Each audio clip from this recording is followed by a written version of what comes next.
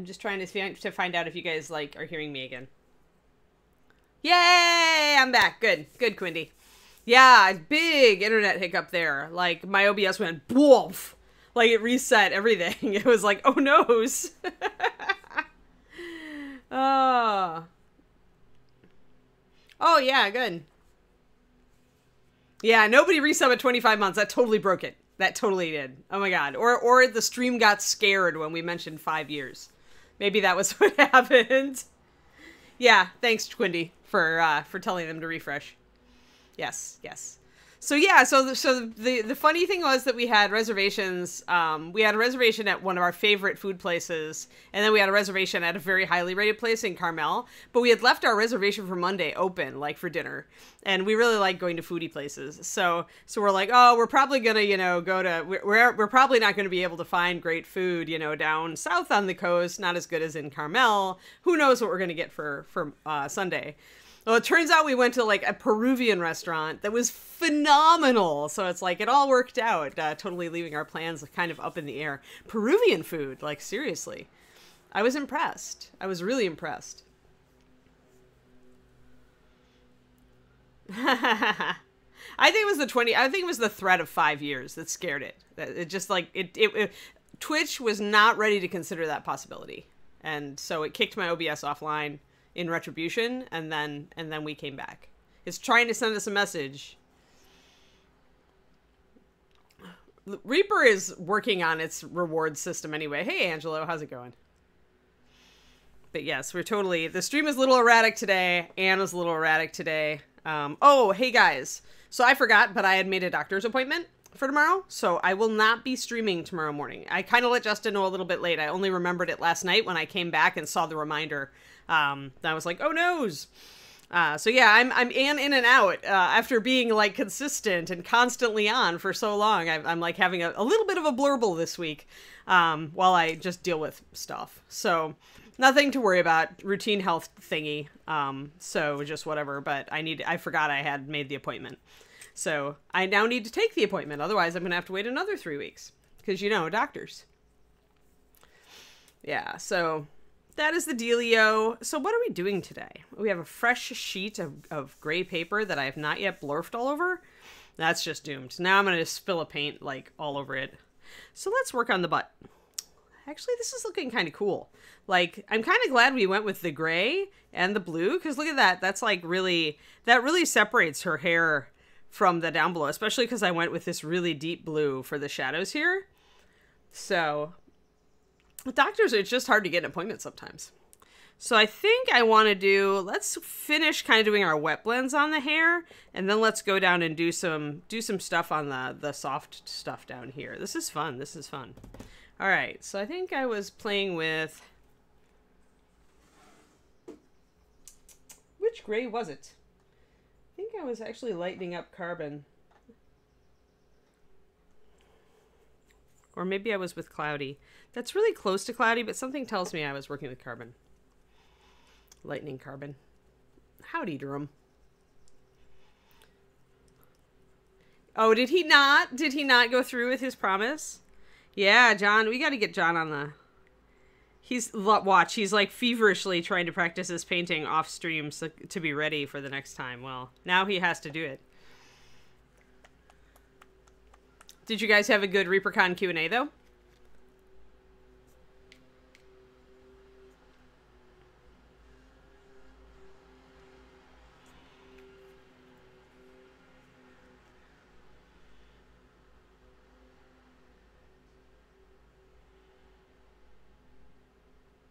No, we don't even, we haven't discussed anything. I try not to touch on Kickstarter stuff on this stream at all, Shadow Raven, because, I don't know, because I'm not on site anymore. So it's like, wait for other Reaper streams to ask that stuff or to talk about it, because it's just not, like, I can't contribute anything. But yeah, so I think I used carbon gray for this. We're just going to get some of this floofy hair. Oh, good. All the questions were answered. Fantastic. Lovely. Yeah, I think I used carbon gray and I was playing around with carbon to get a nice shadow that was a little bit different than the gray we usually get for cloudy, because it didn't look great. Like, it's weird when you get a sense of, like, you look at a color and you're like, no, that's not quite cloudy gray. It's a little bit different.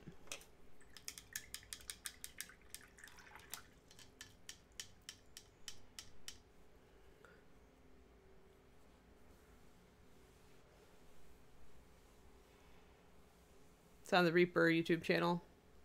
What is the Q&A? All right, so eyeballs. I need eyeballs. It's a day. It's going to be a hot day here, I think. It was actually warm in the apartment this morning. Warmer. Like, you know, it wasn't chilly. So I think the weather has finally shifted here. Like, I went out of town, and now finally I'm going to get my nice summer weather. Yes, the Q&A. Okay, so the Q&A is on the YouTube channel. Fantastic. So anybody who has questions about ReaperCon, who's watching this, who missed the Q&A, should go watch that. The only things I can speak to are things like for my own classes. I always recommend you bring a good brush, a very good brush, the best brush you have. Especially for, oh boy, I have to go and look at my classes again. It's like, what am I doing again? I don't remember. But it's advisable to bring your own brush, a very good brush, if you have one. If you don't have one, I recommend getting one. Especially if you're going to take any classes that deal with, like, layering or fine detail or anything like that, you're going to want the best brush you can get, like, seriously. So maybe splurge on a good brush before ReaperCon. And then the other thing I always advise people to bring to my classes, not up on YouTube yet? Oh, okay. VOD is available here. Okay, thanks, Quindy. Thanks for the clarification. The other thing I always recommend you bring, which people don't necessarily think about, is an example of your work, a good example of your work, because it'll give some instructors like value this. I do, because it gives me an idea where you are in your painting journey, so I know at what level to teach for you. So it lets me teach more effectively when I come around and do like I tend to walk around among the students and help each person individually after I give the general presentation. Like, I show everybody individually, and then I go back and I troubleshoot individually. So for me, if I'm not sure, it sometimes helps to kind of have an example of your work. I sometimes will walk around at the beginning of class and ask people, you know, to bring out their minis so I can kind of see. Because that's going to tell me if somebody's going to need extra help, or if somebody's kind of there already and maybe only doesn't need me to kind of hover over them, that kind of thing. So it's useful information for me as an instructor. It's not every instructor's style, but for me, it's useful. Alrighty, so let's get some little wet blends going on. I got a little bit. There's a little bit of highlighting that we did. I'm going to switch to, I'm using a bigger brush, but a good brush. I think I did maybe move a little bit, mix a little bit of my ultramarine into here. Here.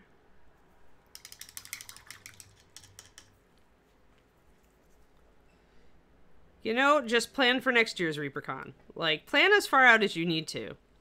Like, putting aside $5 a week or $10 a week, never a bad idea to give you kind of the seed money to launch you in that direction.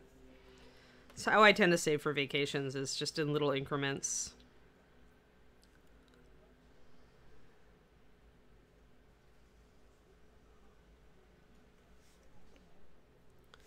Whatever works for you. Because, of course, we want all of our awesome fans to come and hang out with us. That's the point of ReaperCon.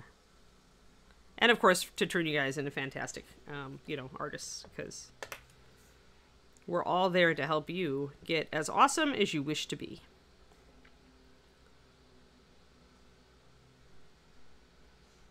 There we go. All right, so just kind of making nice rounded. I'm leaving, I'm going to go a little bit focused here.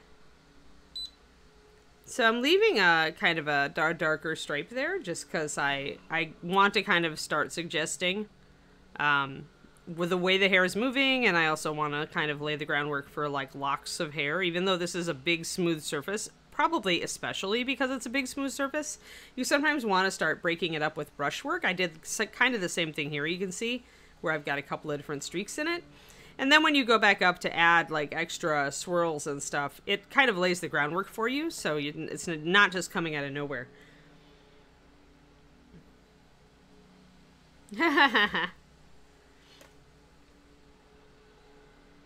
Ah, Shadow Raven, I see. Yeah, it's a long road trip. It'd be pretty for parts of it, though.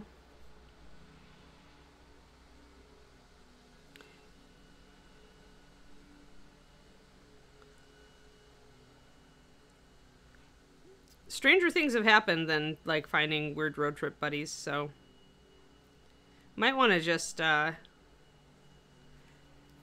like, put out feelers on the Reaper Discord and say, hey, I don't know if I can do this yet, but I'm thinking about it, but I'd want a road buddy, and, you know, I'm in Western Canada, and I'd want to drive. Is anybody else out there in this situation? Share costs, yada yada. See who bites. And if you get cold feet about it, you can always say, hey, okay, it's not going to work out for me after all. But there's certainly no problem in actually just asking. Tried OSL for the first time, Durham? Cool. OSL is all about imagining light direction. You got to think in straight lines. You got to figure out where your light is coming from, and then you've got to work on that. And OSL, basic OSL, is like a good practice for that. And of course, that particular technique also informs non-metallic metal as well, and even shaded metallics,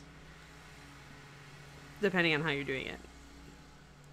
And even just realistic lighting, like zenith lighting. So usually, you want to start with zenith lighting when you feel like you've got a really good grasp.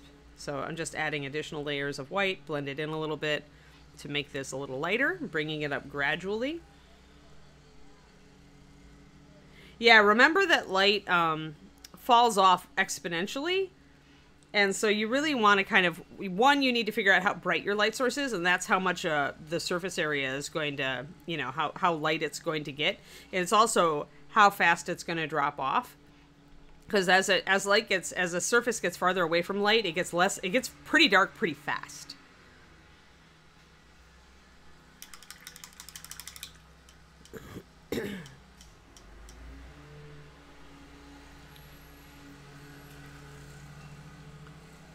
So I could be doing this with layering, but I haven't thinned my my white down that much. So I'm doing the quick setup with wet blending, which you guys see me do quite a bit these days. I especially do it on camera because it's faster. So if I was doing this for, say, competition, I might still be setting it up with the wet blend, but I'd be swapping to layering pretty quick. That said, when you're doing like a dark gray to white blend, doing wet blending, if it's in your wheelhouse, does, you know, take several, it allows you to accomplish several steps quickly, and it kind of allows you to set up the blends a little more easily if you're good at wet blending.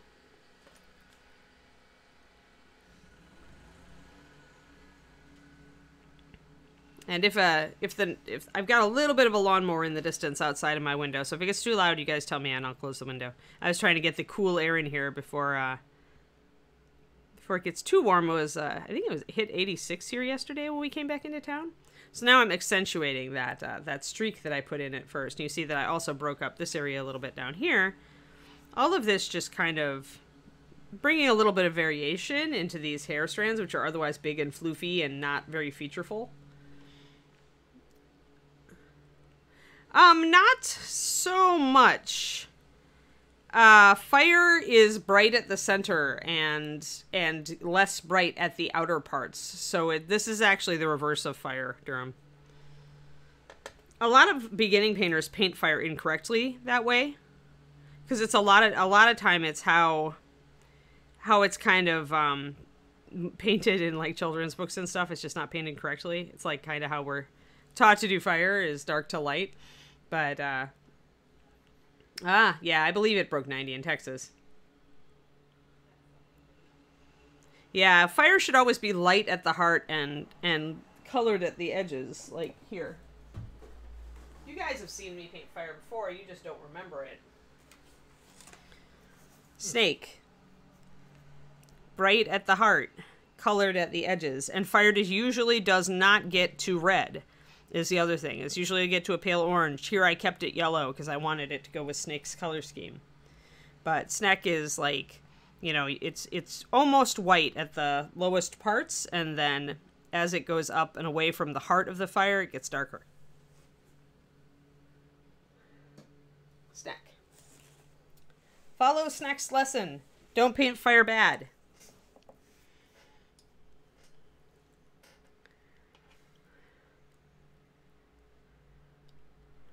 Oh, yeah. No, Crows and Bones, always rebuild your emergency fund before you save for vacation is my personal truism. Like, for years I lived, like, kind of on the edge because I just didn't understand how important it was to have an emergency fund. But once I understood it, now you cannot part me from my emergency fund, and it's I don't use it for vacation or anything. Like, and everything else needs to be extra savings. So I totally get it, and don't put yourself in financial danger for it. ReaperCon is cool, but it's going to be there. We're not going to stop putting it on, not that I know of. You know, Ed could always overrule me on that one, but don't hurt yourself there.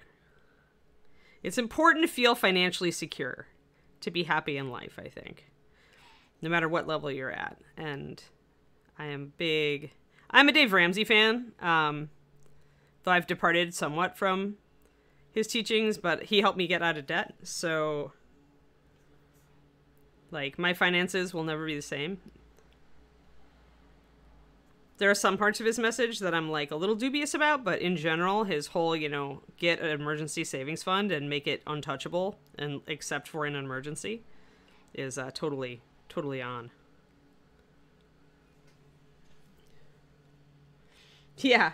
Oh, you should always watch the stream. The stream is free! All it costs is your time and attention.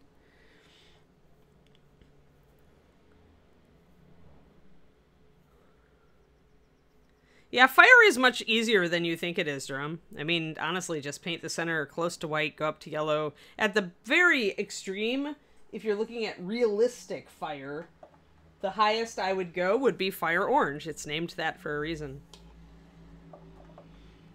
If you're looking at magical fire, you can go, you know, or a big fire. Like, if you're doing a big fire, like, if you look at forest fires, they get very ruddy. Like, big fires, big house fires, big forest fires can get a definite red hue, at least in photos. You never know, like, if you saw it in person, if you'd see the same thing. But it also depends on what's burning, right? The material that's burning is going to affect the color of the fire. But in general, if it's a natural fire, you're going to see it go up to oranges, not to reds. If it's an unnatural fire, the sky is the limit.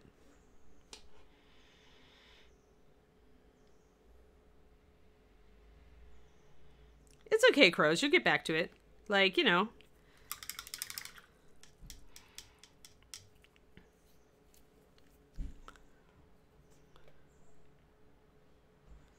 I mean, keep trying. You never know, because when you're really focused on a goal, sometimes unexpected stuff can happen and make it possible for you.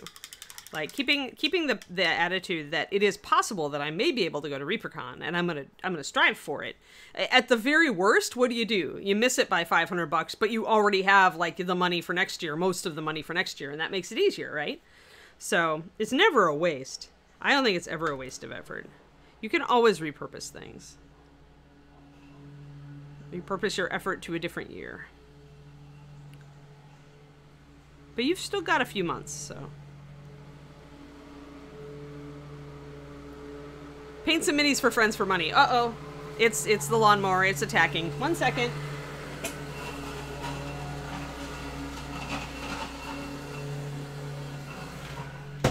And the lawn doesn't even need to be mowed. They're doing this to grief me, I swear. I knew when lawnmowers attack. News at 10. Right? Should I turn on my fan? I'm going to hold off on the fan for now. I'm at an okay temperature. So you can see how I'm introducing, like, more and more little strands as I get up here. Just to keep that hair, like, moving. And you're just following the natural shape of the hair and putting kind of, like, little waves in, little strikes. See how I did that? Yeah, it's the lawnmower man. No! Please no. No Stephen King. I mean, I love Stephen King. But. Yeah. Right. So it depends on how big the fire is and what is burning. But most of us aren't painting forest fires. Most of us are painting fireballs or, you know, like fire rays or campfires or, you know, candles or lanterns, you know, so. And again, it's all on what realism, you know, is. Like if you're not trying to be realistic, it's a magical fire, then, you know, disregard what I say. But I tend to work from real, and then just if I'm going to make it more magical, I'll kind of make it obvious. I'll start from a basis of real, and then I'll kind of tweak it. Just because I want it to look right. There. So there's a few more streaks there. So see how soft, like kind of keeping these softer, broader streaks is making the hair look really soft and keeping the motion of the hair, of the sculpt. So I'm like freehanding a lot of this, but when I'm freehanding it, I'm following the shapes that you can already see to bring the hair around and using all these big motions, like big waves instead of little curly cues, makes the hair look soft. And that's what I want. I want to see how soft that's coming out. That's just, it's making the sculpt work. And the thing is that all these little streaks and also introducing some contrast in here, like with the darker gray shadows, makes the hair also look more interesting, right? So you're introducing, like, because otherwise the back of this model could be pretty boring. Like, I can see why there used to be a sword on it. Just because it's a lot of swirls. But when we introduce the colors down here and also that deep, beautiful blue, and, you know, the difference in the hair color, and we haven't done the leaf on the flowers up here or done any of that. When we do all that, then we make it a little more interesting to look at. And so there's still interesting and cool texture and motion to it. What have I got? Oh, shells. I have seashells. Because we went to the seashore. David has deposited my seashells. Because seashells, especially I think they're abalone, but they've got cool colors and cool patterns. So I have to clean them off, but I have some really cool kind of patterns going on. Let's see, where's the cool swirly one? This one's pretty. I like the pale, when it gets the pale oranges and blues on it. We went to a place, and it was obviously the place where the seagulls, like, opened all their shells. This one's cool, too, because it has chips and interesting kind of like a blue thing wearing off there. I love shells. This one's another cool one. It's neat. I like seashells for ideas for color, for pattern, things like that. Yeah, so you can't go to the ocean and not pick up seashells. Come on. But I apparently left them in David's car and he just went to the store. So I got seashells unceremoniously dumped on my desk. Oh well. I really need to find a nice ceramic or glass bowl to put shells and stuff in. Shells and funky rocks that I find, and I have a propensity. I'm not a huge hoarder of them, but I do have a propensity for sometimes picking them up when I'm visiting interesting places. So now I'm going to bring my white in a little bit stronger. And I'm not really blending it super awesomely. Like I said, I'd have to thin my white down a lot. And the problem is if I thin it to a layering consistency, it's going to take me longer to build up some of this. So I'm going to kind of do it rougher instead. I'm going to still pop it up to white, but I'm going to just kind of use the tapering of the width of my brush stroke to imply a smooth blend when in reality it's not. And that's just a more stylistic way to paint. Like that's how David tends to paint more. Like anybody who's using a wet palette is probably going to get blends by, they're going to thin their paint a little bit more on some strokes, but they're also going to do this sort of thing where to imply a blend, they thin their brush stroke down, and that's how it appears to be blended, right? Instead of like trying to make the filter in the perfect smooth blend. It's different styles. It gives you a slightly different feel. And here I don't mind it because I'm trying to keep this motion of the hair. I'm trying to keep some of these strokes. So there I connected that upper mass with this lower mass. We've got this beautiful like kind of S-shaped swirl going on now. David was in and out. He actually has a lot of meetings today, but he also, one of us had to go to the store, and we were more low on stuff from Trader Joe's than from Sprouts. He takes the TJ's run, and I take the Sprouts or the Whole Foods, depending. So he was an awesome man and went to the store so that I didn't have to go yet. I'll probably go later this week. I'm in love with our Whole Foods. It's almost, and when everything reopens, I'm going to have to like fight myself. Because it's called Whole Paycheck for a reason. And I really don't need to shop regularly there, but it's a beautiful Whole Foods. Holy crap. It's one of the fanciest Whole Foods I think maybe the fanciest Whole Foods I've ever encountered. Although I'll tell you, my Sprouts cuts a steak a lot better. That's just the weird thing. Like, our Sprouts is an old Sprouts, so it's tiny, and it's, like, usually would be substandard. But the guy behind the meat counter there came from a real butcher shop, and he cuts steaks like Texas cuts steaks. Oh. Yeah, I love wandering around, too. It gives me so many ideas, right, Quindy? If you like to cook, it can give you so many ideas. And I love fresh produce. And now on my new diet, I can actually have fresh fruit again. So the fresh fruit always looks so good. The produce looks so good. I love cooking with a lot of fruit and vegetables, so maybe I'll make a fish curry this week. Fish curry just sounds like really good for hot weather. So there we go. We've got that. See, I'm not blending. Like, you can see the start and stop of my brush strokes, but it's good enough. It's just tapering the stroke is enough, because I'm doing, the other thing to remember here is I'm doing texture, right? I'm doing a very smooth swirling texture, and I'm trying to keep everything looking soft. But at the same time, I'm still doing texture. And when you're doing texture, you want to suggest brush strokes. So it's kind of like, if you're getting frustrated with smooth layering, try some texture work, because chances are you're right at the paint consistency you need for suggesting good texture.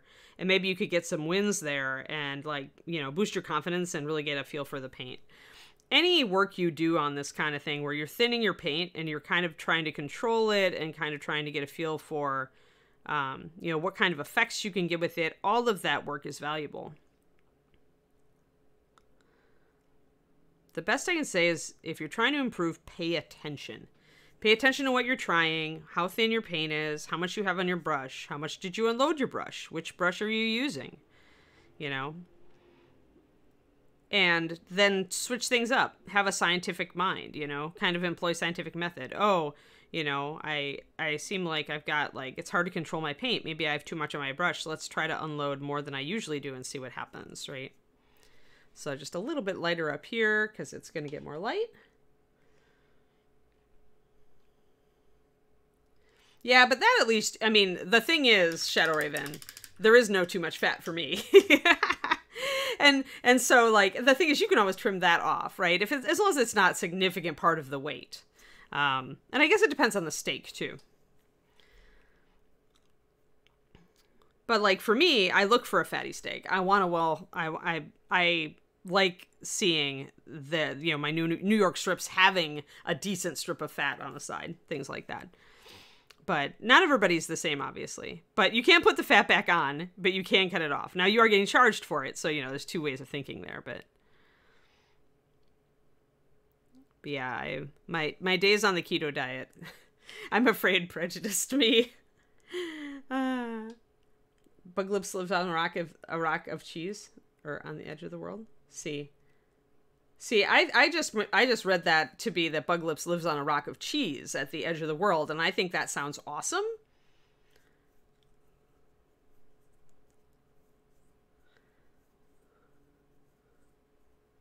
Yeah. He wishes he lived on a rock of cheese. I think that needs to become part of the Bug Lips mythology. Some cultures believe that Bug Lips lives on a rock made of cheese at the edge of the world. Doesn't that sound like a great legend? I think that sounds like a great legend.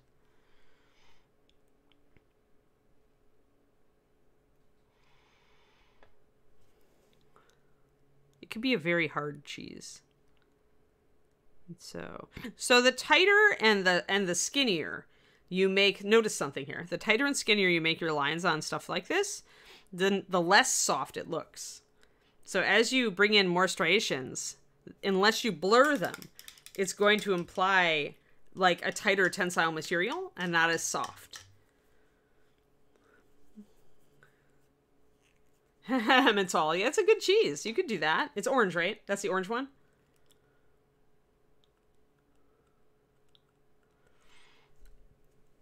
I think the Bug Lips Mythos is a great idea, and we need that. So now, if I want to soften that again, I'm going to glaze with my white up at the highlights to blend them in a little bit more. And that's going to make it... Oh, okay. Swiss type, gotcha. I don't like the flavor of most Swiss. There are a couple of Swisses I like. I'm a hard cheese fan in general. Especially, I love goat's milk and sheep's milk cheeses. So we use Pecorino Romano or Manchego in our eggs on the weekend. And I like a good hard cheddar too. There we go. Sweet. Yeah, I'm with you there, Quindy. It is kind of meh otherwise. And it has a weird flavor to it that I just never took to, really. That weird kind of mild Swedish flavor that it has. It's never my... Which is weird because I like sweet things normally. But in cheeses, I like more of a salty, savory take. Let's see. I think that's about right. So I'm just going to do kind of a general fuzzed out highlight here. And I'm going to bring that same color up to kind of work into this lower band of white to try to soften everything.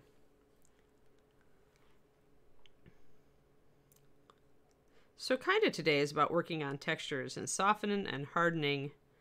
The harder your lines, the harder your texture, coarser your texture will be. The more you fuzz your lines in with glazes or layering or whatever you're going to do, the softer the texture is going to look. Oh, I like brie. Yeah, I do like brie. I love it with apples or grapes. And actually, I have grapes right now. Why do I not have brie? This is obviously an issue that I need to rectify. Except that cheese adds so many calories. That's my only problem. It's like every time I think about adding cheese into my diet, I'm like, and where will you get that 100 calories from, young lady?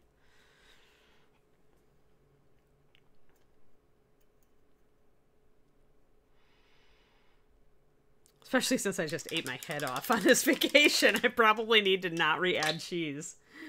Oh, really? You don't like Gouda? Interesting. I like smoked Gouda.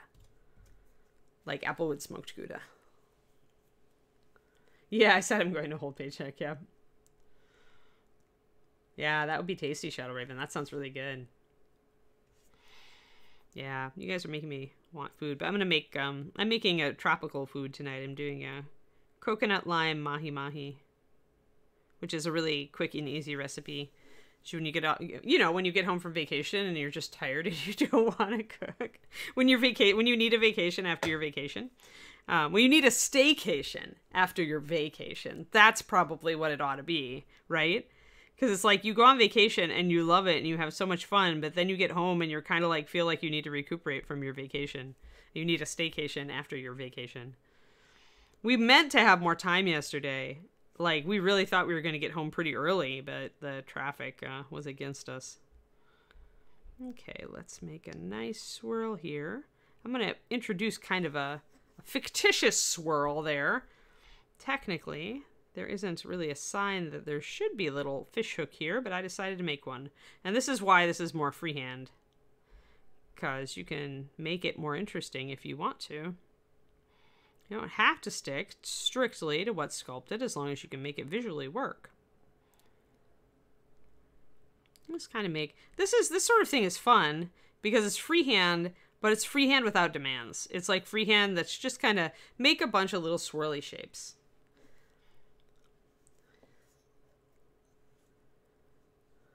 Whataburger. I remember Whataburger. I don't miss it so much. I mean, there was a time when I really liked their burgers. But now I can make, I don't know, when that moment when like the food you can make at home like becomes better than the food you can buy. And so in general, then you have this incentive to cook if you have the energy. And burgers, it's usually David on the grill, but then I can make my like grilled onions and mushrooms, or my sauteed onions and mushrooms to go on top, and my fresh homemade guacamole. And that's just pretty much divine burger in my opinion. Oh, and manchego cheese on the top. There we go. So we introduced a little ripple there. Now we don't have a little swirl here, so let's bring that in. And the paint I'm working with for the gray actually is carbon gray, but it's like a 3-to-1 with pure white. So like pure white 3, carbon gray 1. Just because I wanted a slightly different gray, and I also wanted the option to take it darker in some of these areas. So I decided to work with a little bit, to bring up a really dark gray. It does give you a slightly different color of gray to do that. And actually I'm going to mix up a new mix that's only 2-to-1 so that I have a little bit of that darker gray. I want to do some touch-ups. So I'm going to do 2 drops of carbon gray to 4 drops of white.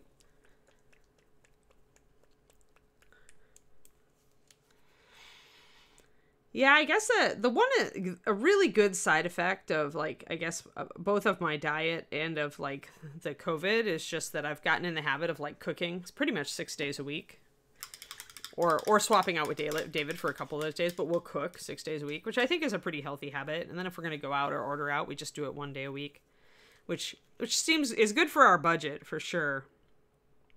All right, I'm going to put three drops of water in that. So it's actually 2-to-1 paint to water. Mix it up and see if it's dark enough for my purposes, my nefarious purposes. Yeah, it is. I think I'm gonna use a little bit of it. I don't want to go too dark. Remember I mentioned that if you want something to look white, you can't go too dark. Yeah, it's coming out not as dark as I wanted it. I'm gonna put 1 extra drop of carbon gray in there. Carbon gray's a little bit of a different beast. I do love it. Many of you seem to like, be like, oh, carbon gray. I'll just mix black with gray. But it is actually it's a little bit of a different color. It's always a little bit of a different color. There's always a purpose. Remember also that carbon gray is your go-to for really fast black. So if you're painting up a bunch of wraiths for your D&D game, base coat with this and put a black wash over it. Boom, you're done. That's what that gray is meant to be. It's meant to be that quick black color so that you can base with that and black wash it, and it's just light enough that the upper surfaces will look like you've highlighted them and everything else will look black. That was one of our evil machinations and reasons for doing carbon gray. All right, and you know what? I think I do want a little bit of my ultramarine. Where is it? I have my cyan out here, but not my ultramarine. That's Ritterlick. We don't want Ritterlick. We love you, Ritterlick, but not today. Ash and blue. I'm not batting 1,000 today. Ultramarine shadow getting closer. Wow. I'm just like, there it is. The last blue I reach for is the blue I need. Okay. Just want a little bit, because there are hints of this in her hair. And I don't want to lose all of those. They are mixed with a bit of gray, though. So I am going to add a bit of my carbon gray and a drop of white and see what I get. Yeah, that was, it was a trick. Like, people were always trying to nail that dark gray when I was, like, painting GW ages and ages ago. Because, for Black Templars and, like, Legion of the Damned and stuff. But so when we were expanding the line in that Kickstarter, I realized we didn't have this precise charcoal. We didn't really have a charcoal gray. Stormy gray is not dark enough to be a charcoal gray. So carbon, we kind of tweaked it until it got to that level where you could just put it on and put a black wash over it and get good black. I had a couple people test it to make sure that it was a good effect. So all right, I'm gonna add more white to that.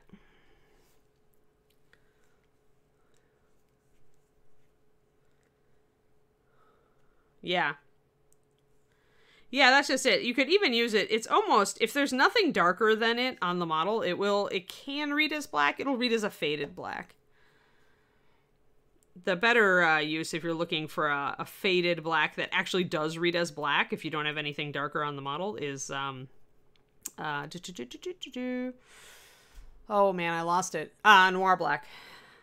I just did a PDF on that. I should remember it, right?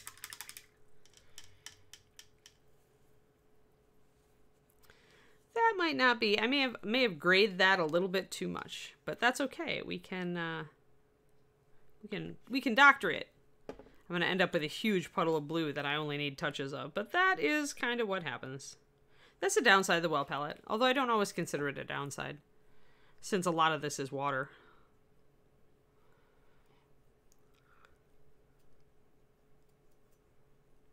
That's a little better. That'll be fine. Yeah, it's a little better. We'll see how we can do that. All right. Yeah, Noir Black is more, well, yeah, if you're, I guess now is a good time to plug the Patreon. I have a Patreon, and it's awesome. You can get PDFs about how to use all these colors. Woo! In fact, I just did one on the first 6 colors of Forster's favorites, upcoming with the Kickstarter. And other than totally mistaking Kickstarter 5 for Kickstarter 4 because there's been too dang much of them, and you just get them mixed up, it has Noir Black in there. So, and the reasons why I like Noir Black. And what I find it useful for. Stuff like that. Stuff like that. And that's patreon.com/paintingbig. That's the $5 tier is the one I do PDFs on colors for. We do a lot of color stuff. Though I also snuck in some color theory with my other tiers. One of my other tiers this month. But yeah, go on over. Check it out. I have some free stuff there, including a handout for my ReaperCon class last year, which is also up for free on Reaper's YouTube, called Thinning MSP Paints. If you are having trouble with your paint thinning, you should go rewatch it if you've watched it before. If you haven't watched it, you should watch it. Thank you for the link, Quindy. And thank you to everybody who is already my patron. You make a huge difference in my life through supporting me. I could not do this. I could not do this every day. I could not stream for Reaper, and, you know, I'd have to go out and get a real job or something. I wouldn't be able to produce all this awesome content about the paint line. That was my thing, is I never had time to do this before, and now I actually have the time to sit down and write these wonderful PDFs. Things like that. Stuff I always wanted to do, but just never... It takes a lot of time. The writing of it, and the editing of it, the getting the swatches ready and for it and all that.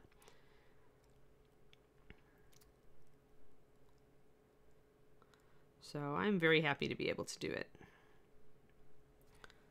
All right, so a little swirly, a little swirl within a swirl down there. This is a real job. Yeah, it is.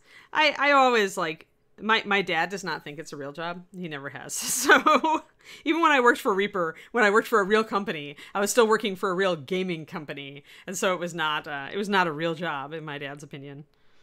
So I sadly picked up his terminology, but you're right. It is a real job. It definitely, I'll tell you, you know, it's a real job when you take a vacation and it feels like a vacation, you know, because then you know that, it is actually, you know, pressure on you, right? Like a real job is, and getting away from the pressure feels good, even though you love what you do. But actually, ooh, guys, that actually lets me, that's a great segue. So David and I listened to audiobooks in the car on our road trips, and we started Thinking Fast and Slow by Daniel Kahneman, who is, I guess you'd call him a behavioral psychologist, Nobel Prize winning for his work. And we started listening to it, and in the first chapter, he kind of explains why you need vacations. Like, he doesn't explain it like that, but it, like, hit me right away. Because when you're thinking slow, which is usually what we're doing at work, right? We're concentrating, we're slowing down our thought process to write a paper or an email or to deal with a problem that is not, like, just an instantaneous reaction from us, right? And when we do that, our blood pressure rises. Like, it's just something that happens, not like necessarily substantially, although if you hit a problem, it'll go up quite a bit, I imagine. But when you think slower, Your heart rate increases and your blood pressure rises, even if it's just a little bit. And so that explains why vacations are so effective, right? Because then all while you're working, even if you enjoy your job, but if it requires slow analytical thinking, those side effects are real, right? So over months, you probably get tired. You know, that's probably why we get tired at work and need a break. And he didn't necessarily go into that with that in mind yet, although we're only on the first chapter. But it wouldn't surprise me if that's kind of why we need vacations, because as we are just in the course of the typical work of now, where you're in an office or you're writing a ton of emails or you're, you know, dealing with issues and troubleshooting and all that sort of thing, any of that kind of job, you're going to be spending a lot of time in that intense thinking zone. And that's going to just raise everything, right? It's going to just raise your tension level just that little bit. And over the course of weeks and months, I could see how that would really build up until, ta-da, vacation needed. So it was just really interesting. This is a really interesting book. Yeah. Yeah, right, green users, right? Yeah, it's my dad's attitude. Yeah, is kind of, because he's from that next generation. He's a baby boomer. But this is definitely not real work in his mind, right? They have, there's a number of people who wouldn't think that this type of work is real work and that it must not be near as stressful as other work, but it totally is. I have deadlines that I have to hit. I have content I have to produce that requires a lot of thought. All of my coachings and PDFs and all that kind of thing. Even the videos. I outline all my videos before I shoot them because I have to make sure that I'm being efficient and hitting all my points so that you guys learn effectively. So, or at least that's my hope, right? That's my aim and goal. So it takes a lot of concentration, a lot of work and preparation that you don't see, right? You just see the end product. And it definitely stresses me out. Like if something like last month when I had technical difficulties and I kept trying to shoot videos and I kept having mic issues or OBS issues, like, oh my God, that was so stressful. I so needed this vacation. So yeah, no matter what you do. Yeah, dealing with people too, because often that's the same kind of thing, right? You have to slow down. And you can't just say whatever comes to your mind, right? That's fast thinking. Fast thinking is the stuff that we do automatically. Weirdly, and David and I were talking about this, but miniature painting can be either. They can be either thinking fast or thinking slow. So either A-type thinking or B-type thinking. Because if you're learning that you're going slow and you're analyzing it, that can be tougher, right? But if you've already internalized how to do something, then you're just doing it and you're enjoying it and you're kind of in the moment and you're not analyzing it. So then you're just in the stream. You're thinking fast. You're just doing it, which doesn't have that effect of raising your heart rate and blood pressure. So painting can be totally zen or it can be more of a challenge depending on how you choose to do it.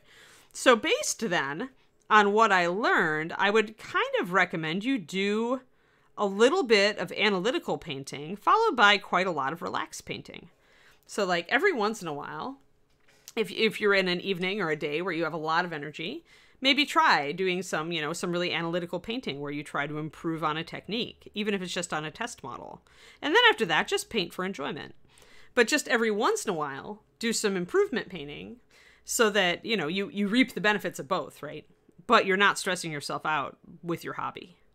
Because we totally want this to be, our zen place, our happy place. So now I'm setting up again for a big mass here.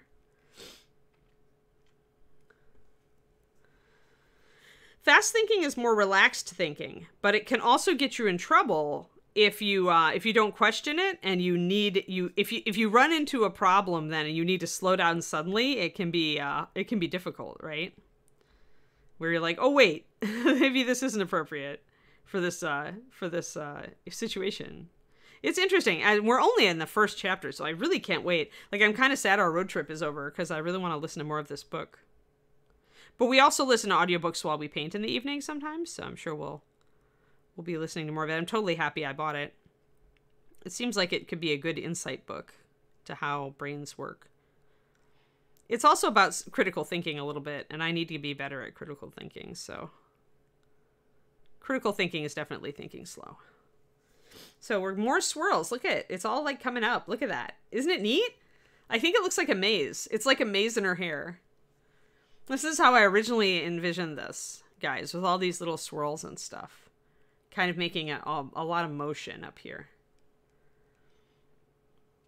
Yeah.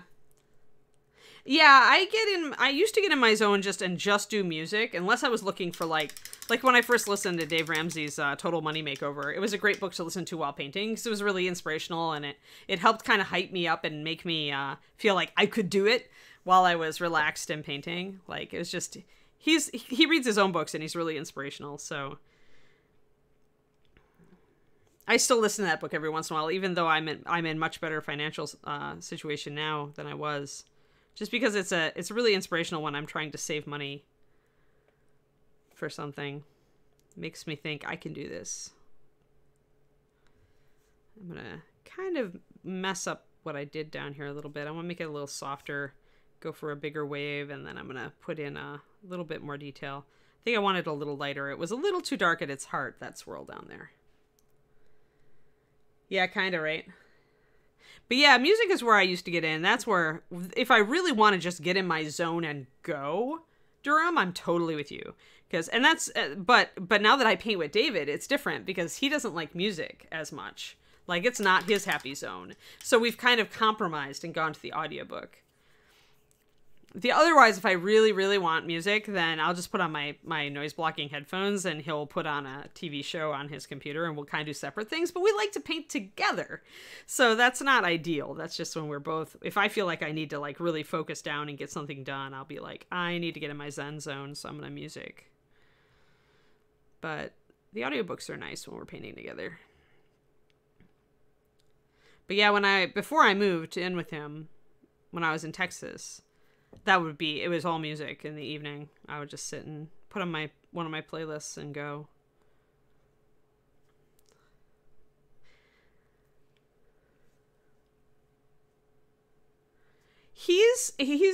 David has a really math brain, which can be a musical brain too, but in his case it's not. His mom actually was the daughter of a music instructor at a university. And so he grew up with music. And he likes musicals, which is awesome because I also like musicals. But he's not someone, he likes to be taking in information. Like, just listening to music is not his thing. Whereas I am a very musical person. I did swing choir, madrigal choir, regular choir. You named the choir, I was in it since I was pretty young. And I always loved to sing. When I was a really little kid, I wanted to be Julie Andrews in The Sound of Music. She had the most amazing voice. I would sing along to The Sound of Music all the time. The soundtrack. My parents got me the record. Yes, folks. Yes, that's how old we are here. But yeah, David's not like that though. He's wired different. So we get a compromise going on, as with all the best relationships.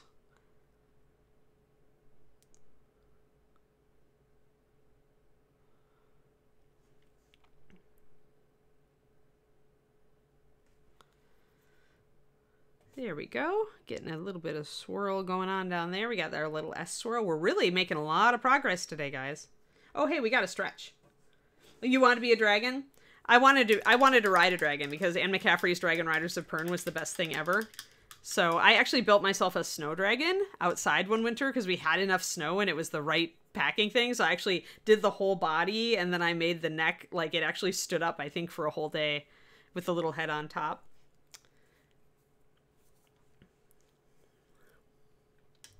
All right, I'm going to do a stretchies. Stretchies, it's stretchy time.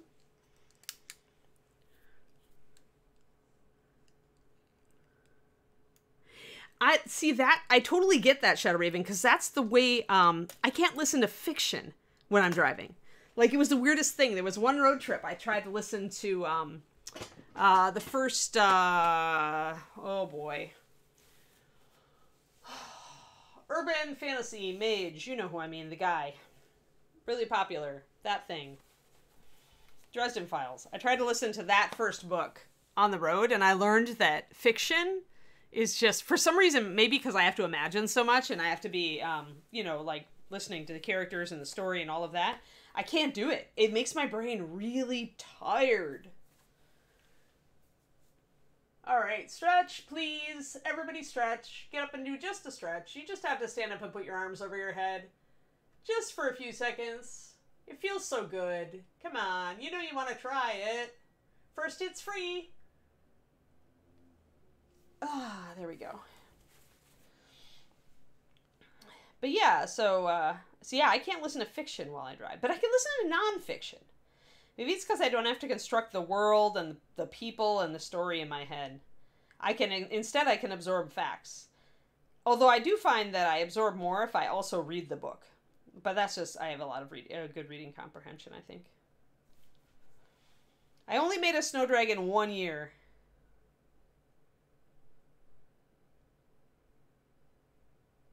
That's that's probably because they needed to, Shadow Raven. Sometimes it can feel wonky when you crack something that hasn't moved for a while. I feel it. Oh, stretching hurts. Too much gardening. There's not too much gardening. I bet your garden looks fantastic, Kerniko. Hey, you know, actually, I saw foxgloves this weekend. Like, I took a picture for my mom. I hadn't seen foxgloves in person before. Really cool looking flowers. Sand dragon. Sand dragon would be harder than snow dragon. More difficult. I'm going to do my floor stretches.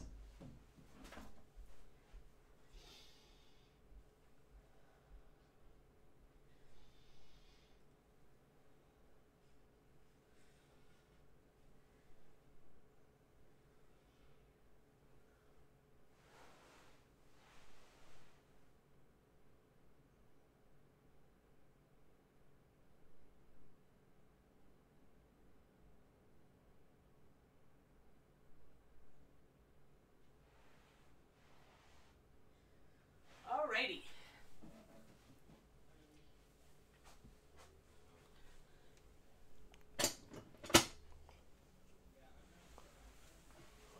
Sweet. We are back.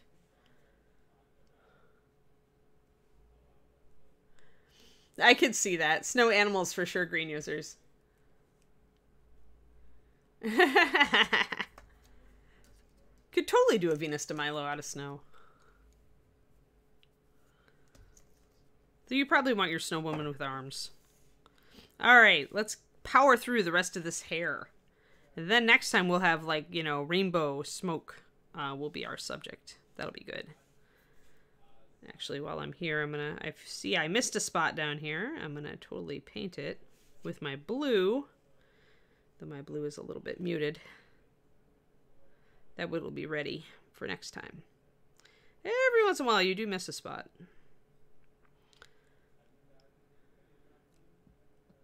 I missed a spot right there. There, now that's all fixed. Now we are ready. Ready to do our blue next time. So let's finish up this white.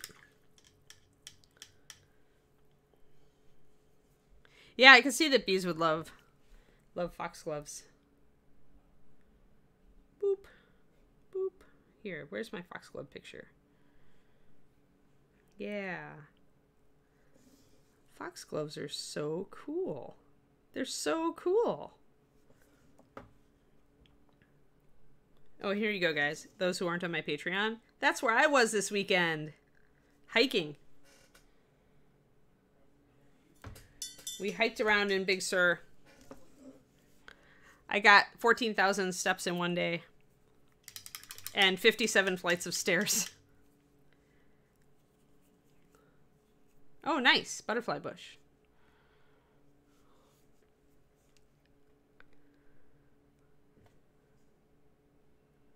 Yeah, it was really beautiful.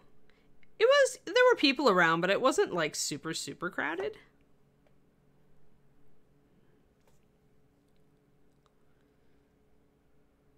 We definitely decided we wanted to go back though, like, going south, more south, like, of Monterey, past Big Sur. Actually, there's a bunch of really cool little towns down there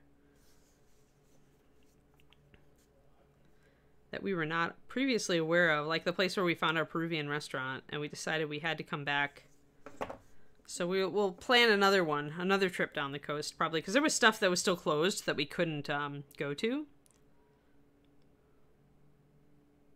Like Hearst Castle, which was the inspiration for Citizen Kane.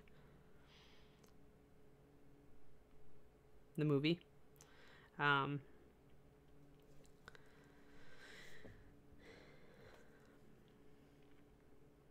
So yeah, we definitely decided we were going back down there. But then I didn't feel like I saw enough art galleries in Carmel. We ended up with we did a lot of hiking, and since we did, we didn't do as much of the other stuff that we wanted to do, which was cool, but it felt like we tried to squeeze a week's worth of vacation into 4 days. If you guys ever had that a thing where you've like got all these great plans, but then it just feels, and you think you've got enough time for everything, but then it just feels like you didn't quite hit as much as you wanted to hit just because of the way things worked out.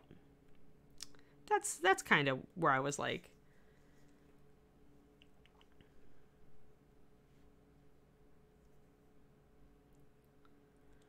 Walt Disney World, yeah.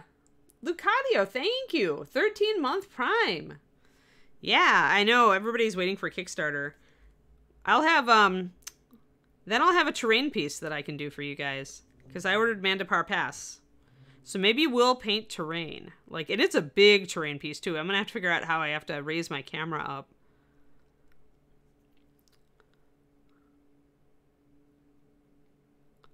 And there'll be snow leopards and yetis. So we can paint a snow leopard. And a yeti. 2-week vacation only did half of what you wanted. Yeah.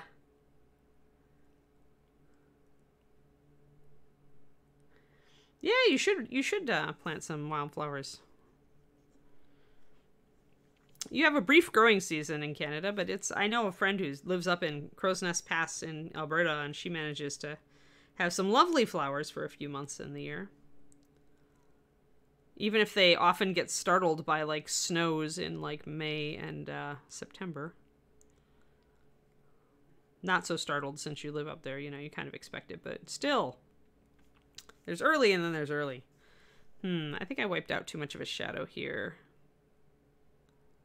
Just want to kind of figure out what I'm doing in this little area. I have a dark shadow. I feel like I want some shadow there, but maybe not. Maybe I don't need it to be quite that dark. We'll do some tuning at the end here too, just to make sure I've got enough white, because right now our hair looks more light gray, but I think I can get it up to white. It's just the amount of white you have, white or near white, you have in the piece at that point. So you sometimes have to do some tuning. Like, you set it up, and then it's just that, like, the reason that it looks like gray is that most of my hair I'm not taking up to pure white yet, but I could totally take it up higher.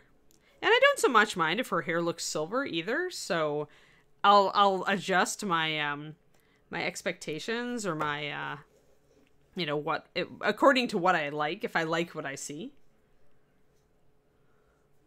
Yeah, I want it. Well, border's closed now, so I meant to come up for my friend up there is a dog breeder, of course, because dog people. Like, I know so many people all over the world through miniature painting and through dogs. But yeah, so since the borders have been closed. But I have wanted to go up and visit and see one of their puppy evaluations. So maybe it'll open up and I'll be able to go up. That would be cool.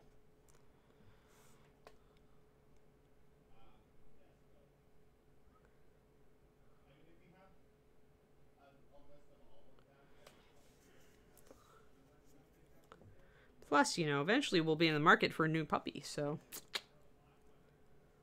You can only typo today, not type? Yeah, it's all good.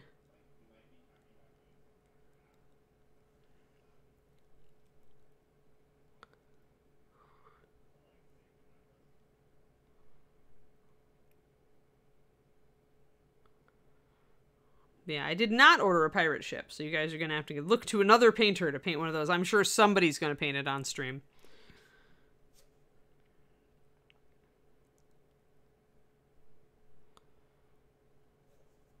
So I'm glazing with a bit of white here to soften this out, make it look softer.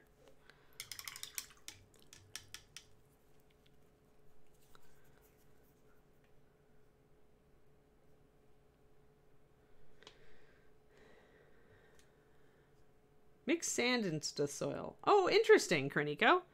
I didn't know that. Thanks.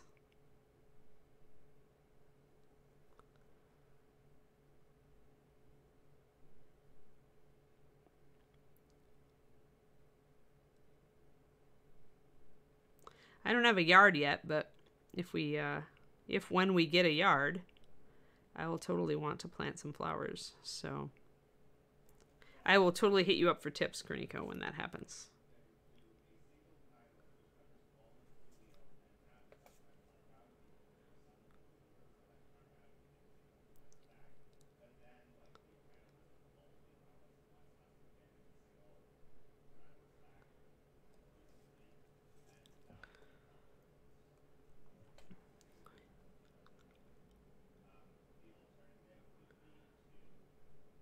There we are.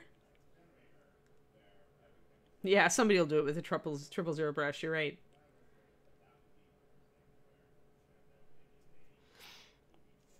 Yeah, they're just big. They're just big stuff.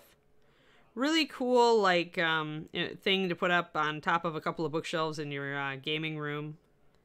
You know, to use in a special scenario. Be tempted if you got that to, like, run a pirate game. Like, maybe a short campaign so that you can, like, really have an incentive to use the boat a lot.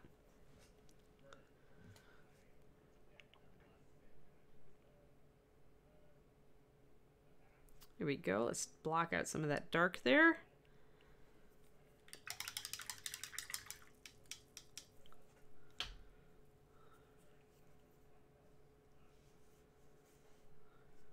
Yeah, I managed to resist the Scale 75 Kickstarter, even though I like those a couple of those Zodiac models, but I just have too many pretty things to paint, so I'm going to concentrate on what I've got. Once I've painted a couple things, once I've finished a couple more things, then I can look at Kickstarters again. But I've got all these beautiful Limbo models, like Wolf Rider. I'm making good progress on the Templar bust, thanks to streaming it on Thursdays.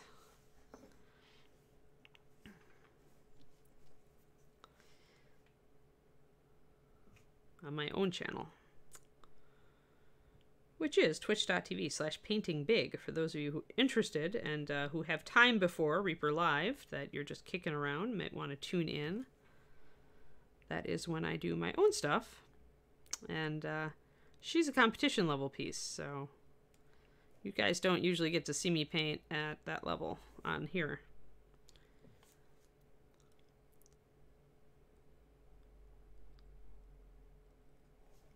There. That looks nice and soft. I like that. Oh, Luke, it was. He said, yeah. I think he saw mine at one point. He's like, oh yeah, I love that piece. And he's like, I like where you're going with it. Yeah, this one, guys, for those of you waiting. You can see how everything is starting to come together on her. A lot of the NMM is good now. And we started on the chainmail. We're making that work. So about half of the chainmail's done. So we're almost to the point where we need to work more on the arm here and the sword. So all the NMM is like getting there. Like it's moving. Oh, Mika, it's not. Like I'm doing the front, but the back is like totally plain. So it's got a lot of cloth on it. And for a long time, I wasn't sure what pattern I wanted to do. But yeah, we've got to do all this metal still. So I'm going to duplicate this on the other side, and I also need to finish the front side here. But now that I have the front side mostly figured out, the back side isn't going to take that long. It's moving right along though. Moving right along. The back side's going to have a lot of, the red cloth is going to have a lot of freehand. Like I'm looking at, this will probably be the best thing I've ever painted when it's done. Just to give you guys an idea, if you want to watch me paint it while I'm painting it, tune in on Thursdays at around 4 p.m. Central USA time. But I have no doubt that when Templar is finished, she will be the best thing I've ever done. Hands down. I already compare her to my previous best, and she already is better. So, yeah, thanks, Mika. It's a lot of work. A lot of time. The NMM, especially figuring out the Sky Earth NMM, which I was not an expert in when I started it. I decided the best models are always the ones you kind of push yourself on.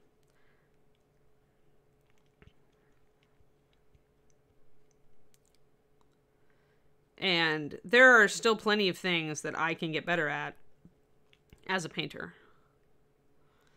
So I decided to really push my NMM on that one, my non-metallic metal, and see what I could do, because I just love that lion shoulder pad so much. I actually held off, there's a reason I held off painting the back side of it, Mika, and that's because I'm doing all the more boring parts of NMM now, because the lion was so much fun that I knew if I just did the lion, I'd run out of oomph on the rest of it. So in order to paint the back of the lion, which is a treat, I have to finish all the other NMM. Then I can paint the back of the lion. I do that to myself a lot because I know how prone I am to, like, you know, just exhaustion on any particular part of a model. So I try to do the parts that I'm not as excited about earlier on, and then save the best for last, so that when I'm really tired of the mini, I still have things that I really am interested in to work on. That's why the cloth is going to be last, because I love freehand on the cloth, and so I'm excited for the pattern that I want to do. So if I save it, I know I'm going to feel like doing that at the end, no matter how tired I am.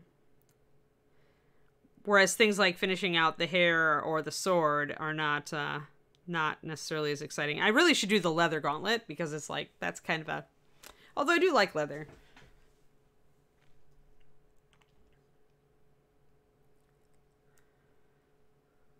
Muppet sing-along.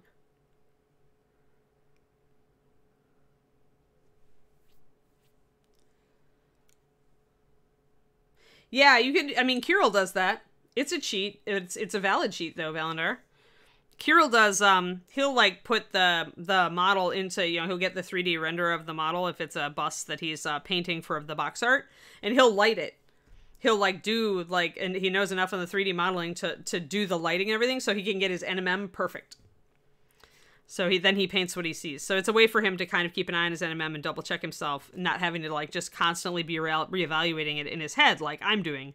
I don't know enough 3D software to do that sort of thing, so I'm doing it the hard way. But I don't mind that. I mean, I'm kind of a fan of the hard way. Because if I use the hard way, I know why I'm doing it. And sometimes if you just kind of paint what you see, you get it, but you don't get it. You have to think about it. So I do like, there's merit in both styles. It's definitely not a bad thing to, like, use the 3D mapping, the rendering thing, to give yourself a map.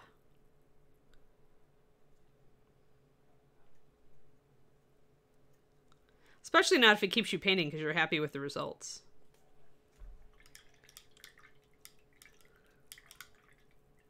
I can't have dessert until I finish the rest of the dinner. Exactly.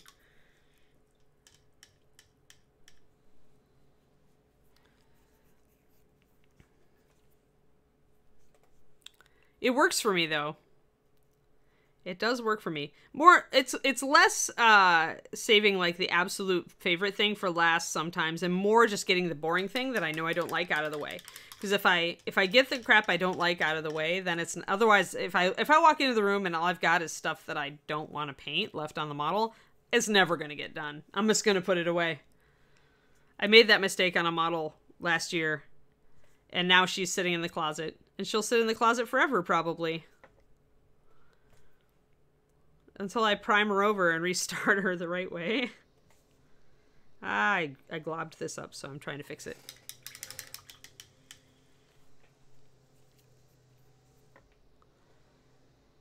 I don't know either.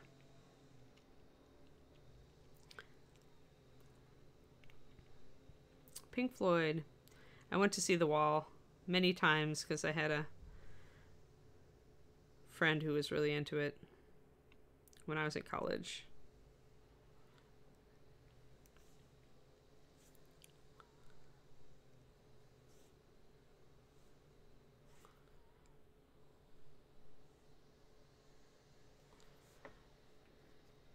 I'm just doing a little bit more wet blending down on this little area It's hard because I'm trying to get it darker. So it can be a little harder to nail the blend from the light to the dark. I'm going to lighten up that area. So that looks better.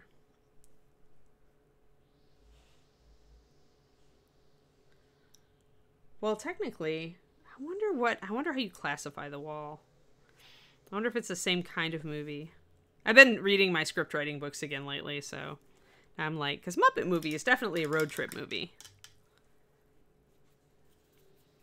It's obviously a road trip movie. The Wall might also be a road trip movie, only a psychological one. I don't know.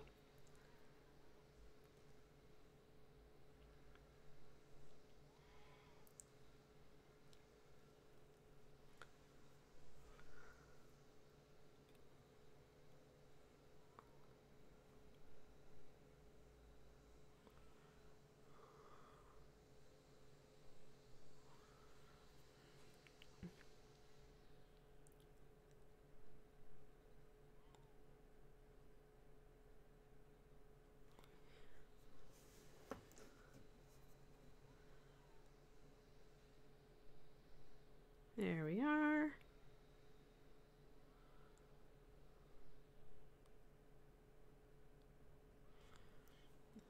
Getting there, getting there.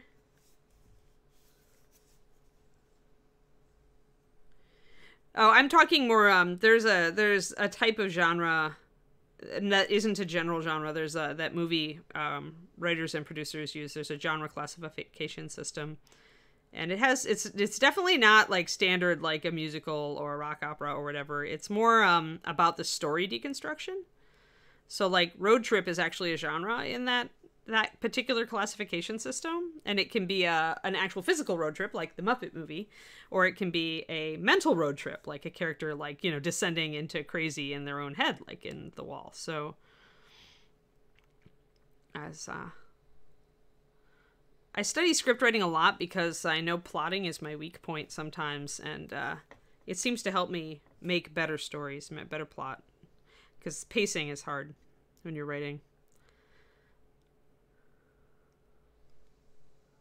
So like the genres in the movie, the script writing system that I use are things like Dude with a Problem, or buddy love, which is pretty much any love story ever written, but it can also be like siblings or parents or whatever. You know, things that actually talk less about like that it's like not a science fiction genre, but like the actual core of the story. It's a really interesting stuff. But I don't recommend reading screenwriting books unless you want to be thinking about this crap every time you watch a movie. Like David's like, don't tell me anymore. It's going to ruin movies for me. I'm like, you're right. It probably is.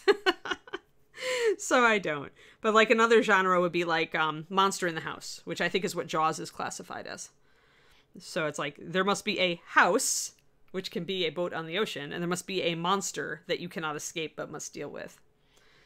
Poltergeist also is a traditional Monster in the House movie. But yeah, the genres are cool. And it's, there are perks and weird stuff around. Like there's things in each where there are kind of like tropes that a lot of movies that follow a particular genre will use. It's an interesting study, but if you love movies and you love to just enjoy them and not think about them, don't get into reading about screenwriting. Do not read these books.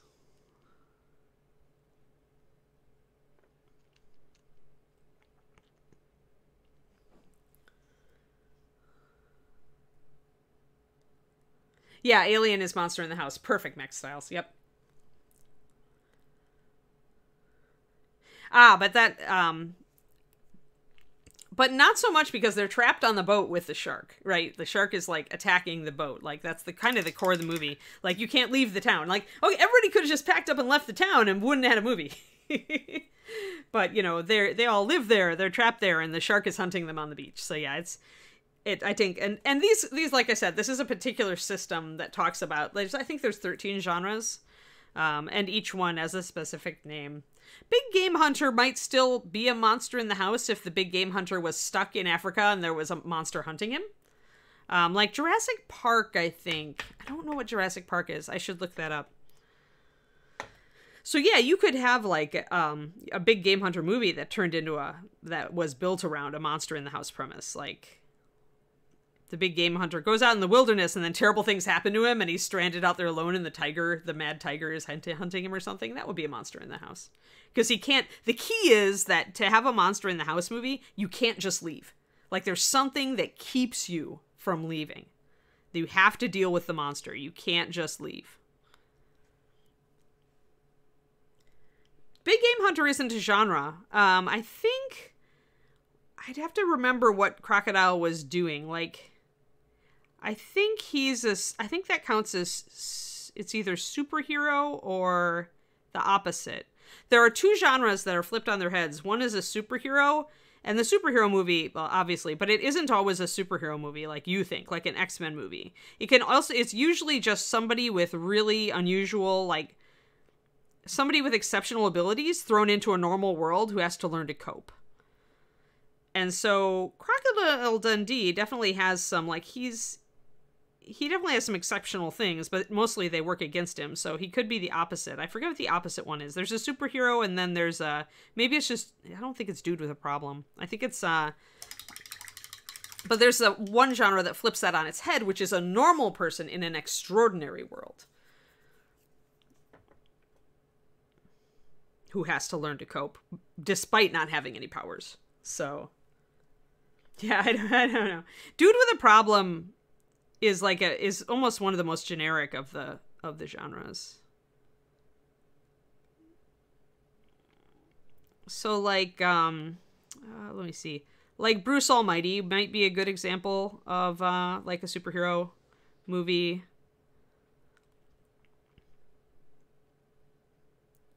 Or The Mask, where, you know, he gets extraordinary powers, but then he has to like there's a downside to them, you know, that kind of thing. I'm not sure. There's I don't remember all the genres off the top of my head, but it's an interesting way that this particular system tries to classify movies, and it's essentially just trying to break down the core of what makes the story work. So the window dressing of the story, like the particular setting, doesn't really matter. It's more the core of what the story is trying to accomplish.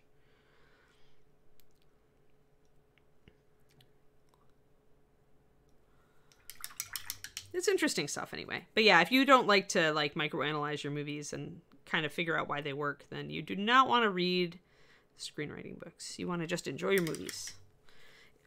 That's why I'm not going into too much detail. I don't want to ruin movies for you guys. But knowing the genres is kind of fun. Like trying to figure out what genre it is. That doesn't ruin the movie. It's when you get into this fine structure of it that you can be like, oh, that's that, and that's this. Oh, yeah, yeah. TVtropes.org. Yeah, it's cool.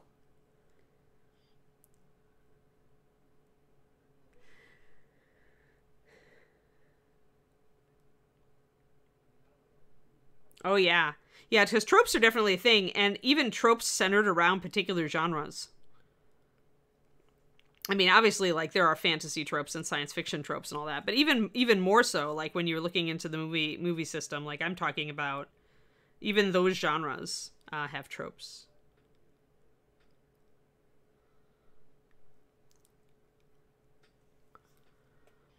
Probably the closest genre, like in the system I'm reading about, the closest genre that mirrors like a standard genre people like think about is called the whodunit, which is almost always the genre of any mystery movie. But it doesn't have to be a detective movie. But it's focused around, you know, more not just the what has happened, but the why. Not just the who, but the why. So obviously, like movies like Silence of the Lambs is like a whodunit, because the key to finding the killer in that movie is understanding why he does what he does. So it's interesting stuff.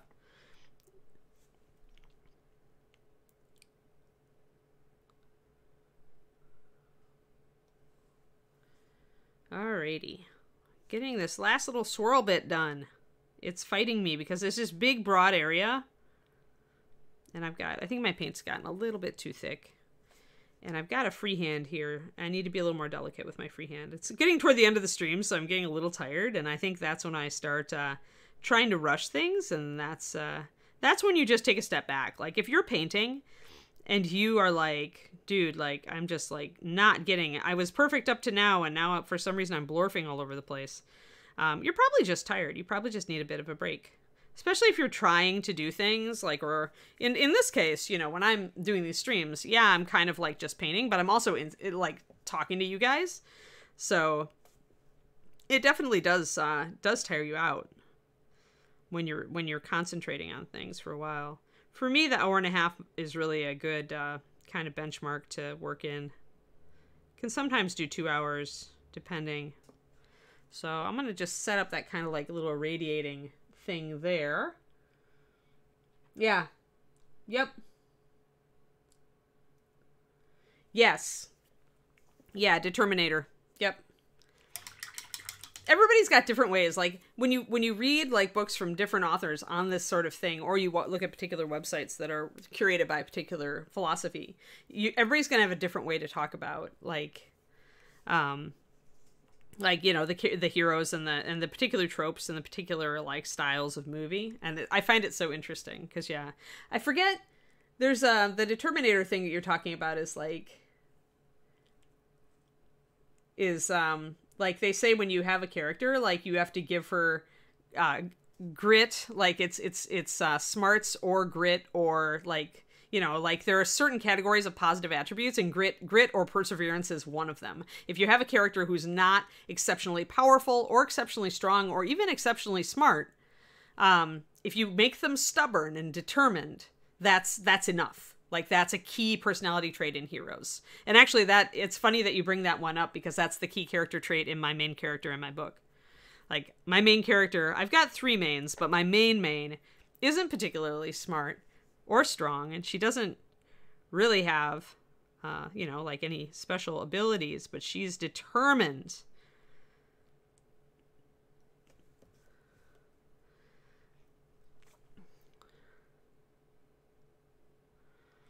And the fun thing about that kind of character is really that they will accumulate so many bad decisions, and so many things will happen to them, right? Because they're not exceptionally smart, and they don't have superpowers to get themselves out of stuff, right? Hey, Jabberwock. Yeah, we're talking about movies and tropes and like plot systems and fun stuff while I sit here and try to get myself, like, I definitely got tired down here, so these aren't as good as my swirlies up top. I'm not as happy with them. I may have to come back at it when I'm fresh. And sometimes that happens, guys. Like, I'll just set it up now and I'll be like, okay, I have to probably come back and hit these again when I'm fresher. That's totally workable.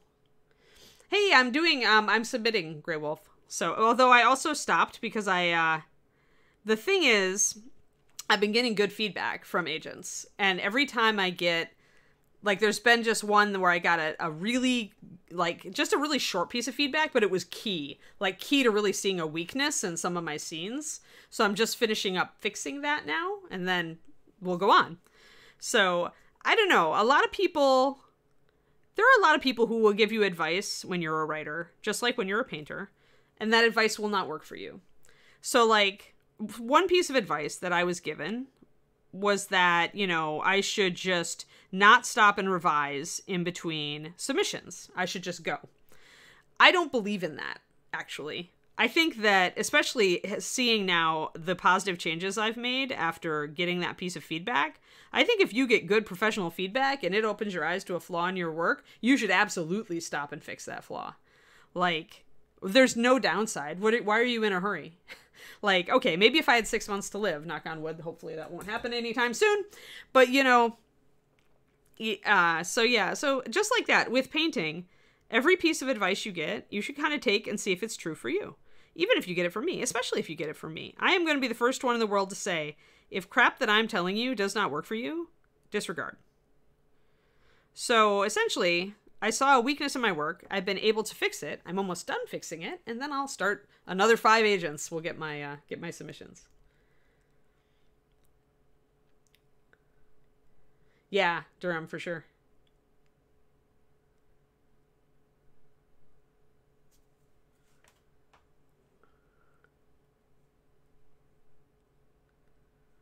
Oh, neat. Short film. Super, Jabberwock. That's exciting.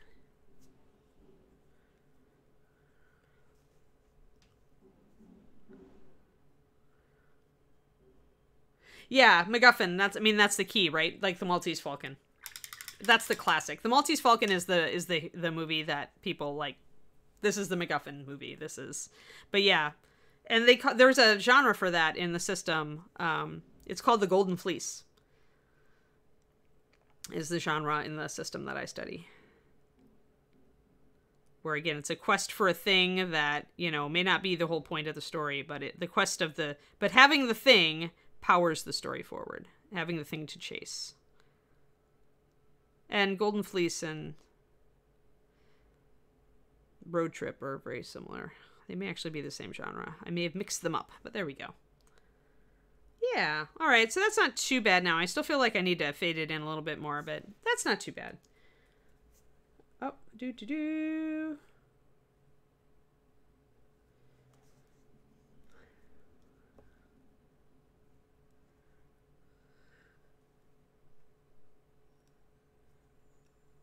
Oh no, Valandar.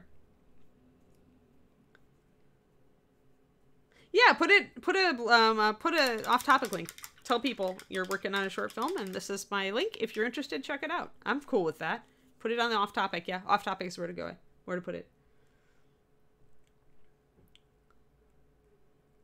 Yeah, I mean, the question to ask yourself is this true for me? Like, as the painter, does this advice resonate with me? Can I see it? Right? Does it seem like true to me? And you might need to put that aside, Max. Put it aside for a little while and just kind of write down the feedbacks and then come back to it after a bit and kind of really look at it. Sometimes you need a fresh eyes. And fresh eyes after a couple of weeks are easier. Cool. Hey there, cool. We've been talking a lot about like movies and things and stuff. We've talked a lot on this stream today. But I think we're about done with the back of the hair. I've got some side hair I need to do. But yeah, and side hair over here I need to do. I could probably do this one real quick. But yeah, because I'm tired, my paint work is not quite so crisp and clean as it usually is.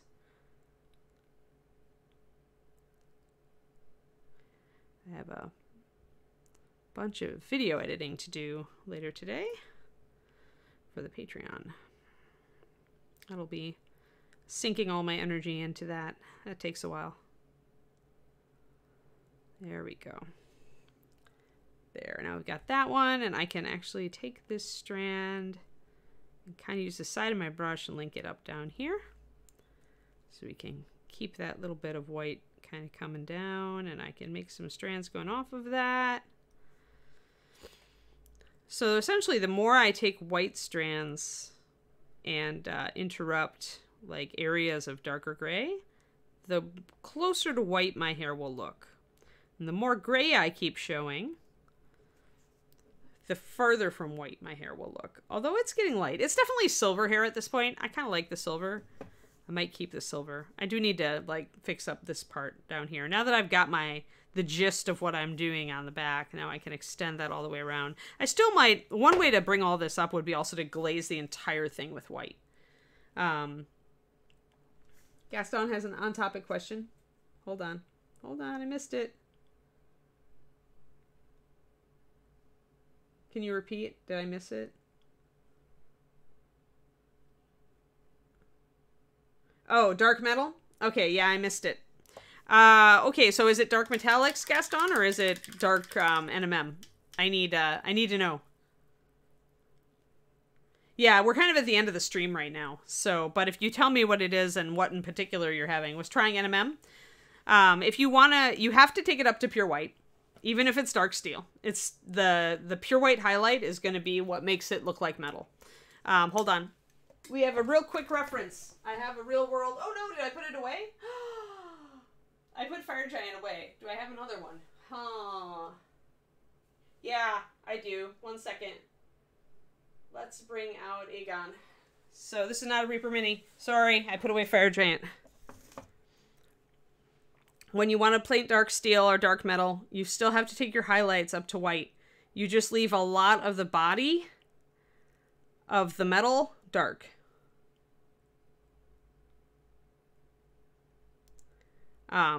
So essentially it's again, just like with the hair here, it's the amount of area that you leave dark. Like here I wanted it to look quite dark, blue-black, and so I did bring up my highlights where the light would fall because that would happen even on a dark metal. If you go out and look at a wrought iron lamppost, you're going to see that the side of the lamppost in the light is notably lighter, but then it goes very dark when it turns away. So this is a piece I did for Dark Sword miniatures, but the Targaryens are supposed to have black or near black metal. Let's see if I've got another one. Visenya. This is Visenya doing roughly the same sort of thing. The metal looks darker because I'm leaving more dark. I'm putting in very dark shadows. You can see like really it's where the highlights are falling are where you've got the light on her. So does that make sense, Gaston? You've got to just keep a lot of dark in here. If you want pictures of these, I think Jim has pictures up on Dark Sword Miniatures Facebook. And probably also you can find the pictures up on his website. So you could actually look at these for longer than I'm showing you here. But the key is to keep a lot of dark. Yes. No, I mean, I'm using a lot of dark here. Look at it. Like, there's a lot of dark. And what you can't have then is as much detail in your midsection. But, like, if I was doing NMM, normal, do I have a normal steel NMM? I do not have one right now. But if I was doing, it's the same thing with Xandros's hammer. So Xandros's hammer is bronze. So I've kept the majority of it dark, but I'm still bringing it up to white on some of the polished areas. And I'm just leaving more of it dark. If you use pure white highlights, that's what keeps it from looking dull. Because the pure white is like, that tells you that it's shiny. That's the indicator that it's shiny. You need both dark and pure white in order for NMM to look shiny. You have to have it. Usually with dark metals, I don't actually blend it up very much unless I've got like kind of a rounded surface like this. But even here, I jump from a dark to a white very, very fast. So, and I'm just pinpointing some white over here. And I haven't put all the white on, little touches of white on the hammer here yet. But that's how you do dark metal. It's like you keep the majority.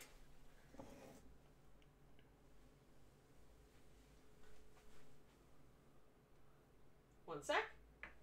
You keep the majority of the metal dark, but you have to take it up to white. There's no other way to suggest shininess than to have that white highlight. You've got to have it. You don't have to have it big. You just have to have it there.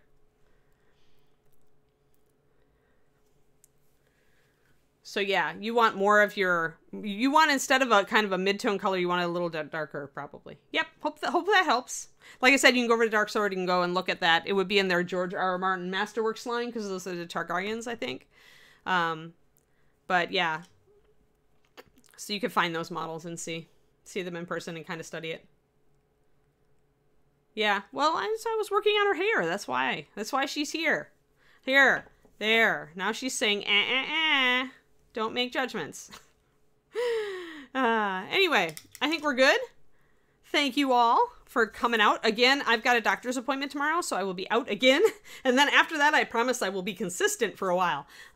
In 2 weeks, David's parents are coming, so I may need to take a day off from there. But other than that, I'll be consistently here, Anne, after my doctor appointment tomorrow. That's my goal anyway.